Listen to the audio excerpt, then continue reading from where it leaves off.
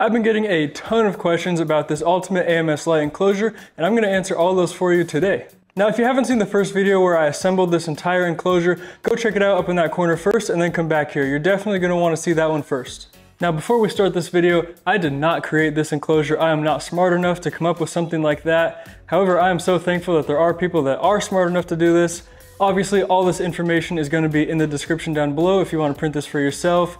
I was actually looking at the profile today and I noticed that my name was in the description. How crazy is that? Anyways, let's go give this guy or girl some love on their Maker World profile. Just go give it a like, go print it out, let them know what you think. Now, I printed out almost everything for this enclosure on my P1S right here. However, if you do not have a printer that is large enough, there is an A1 mini print profile, so you can still print this. You're just going to have to glue it together, which I know is a little bit tedious, so if you want to avoid using glue, you can go check out today's sponsor, PCBWay. PCBWay is not only known for creating their custom PCBs, they are also very well known for their CNC and 3D printing services.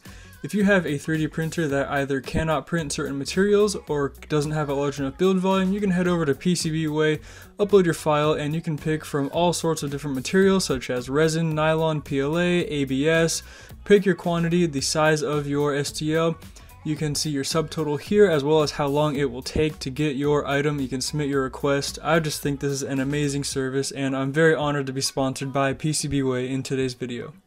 To start us off, by far the most common question I've been getting, how much longer does it take to change your spools with the enclosure? Now obviously, being that it is fully enclosed, it's going to take some more time than just out in the open like it used to be. Now I think the most scientific way to test this out, change one spool with the enclosure, change one spool without the enclosure, put them side by side, and we'll see how much longer it really takes to see if it's worth it for you.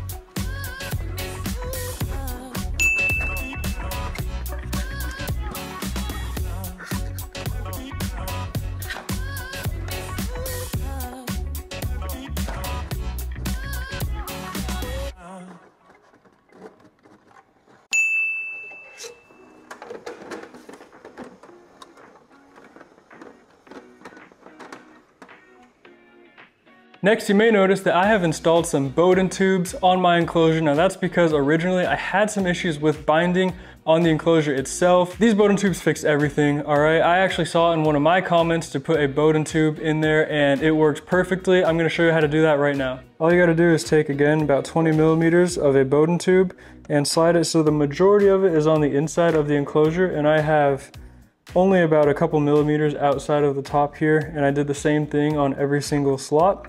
And I've had zero issues with binding, and it actually makes it about 10 times easier to load the filament.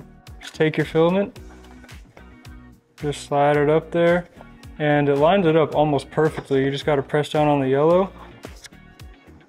Instantly feeds it. This Bowden tube right here is honestly a must print if you're gonna print this enclosure. It has eliminated every single one of my issues. Ever since I installed those Bowden tubes, I haven't had one issue with this enclosure.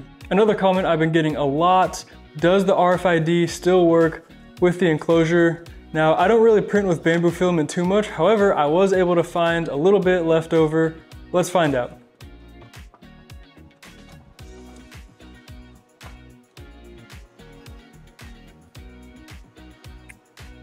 Spooling it in right now. The third question we're going to answer today: can you use the enclosure with the A1 top mount? And the answer to that is yes, with modification. Now, I don't have the A1, I only have the A1 mini, so I could not print out an actual top mount to test this out for you. However, after skimming through the comments, it seems like all you need to do is print a shorter knob, which I have that print profile for you in that description down below if you want to print this out. You can use it with your top mount. Thanks to these guys who left these comments. Never would have been able to find this out without you. Next, some people are asking what type of desiccant that I like to use. This is an easy one. Here's the answer. I've since moved to this orange indicating silica gel. It's awesome because it's rechargeable. You know when it's saturated fully, it's gonna turn dark green. When it's all done, all used up, all you gotta do is pop it in the microwave for 10 minutes on defrost. It's gonna be back to this awesome orange color, and it's gonna keep sucking up all of that liquid that we hate in our filament. And finally, I had somebody ask, what is the widest spool that you can use with the enclosure? Now, obviously, being that it encloses everything, there's gonna be some limitations to what spools you can use. However, I don't think you're gonna run into an issue. We're gonna take our handy dandy caliber here and find out. 68.2. 68.2 is gonna be the widest roll that you're gonna wanna use in here. Now Elgu is cutting it pretty close, and that's all I've been using, and I've had absolutely zero problems. Now of course, you can probably push it a little bit if you want to. This lid is not completely flat. I'm sure you could push it to 70, maybe even 75 millimeters, but for a tight, accurate, correct fit, 68.2 millimeters is gonna be your max width on these spools. I hope this video answered a lot of your questions. If you have any more questions, leave them in the comments down below and I will try my best to answer them or try to find out the answer for you. Again, I am not the original creator of this. Now, if the original designer of this creation is watching this video, please feel free to correct me in the comments down below. So go give the original creator a bunch of love over in their Maker World profile.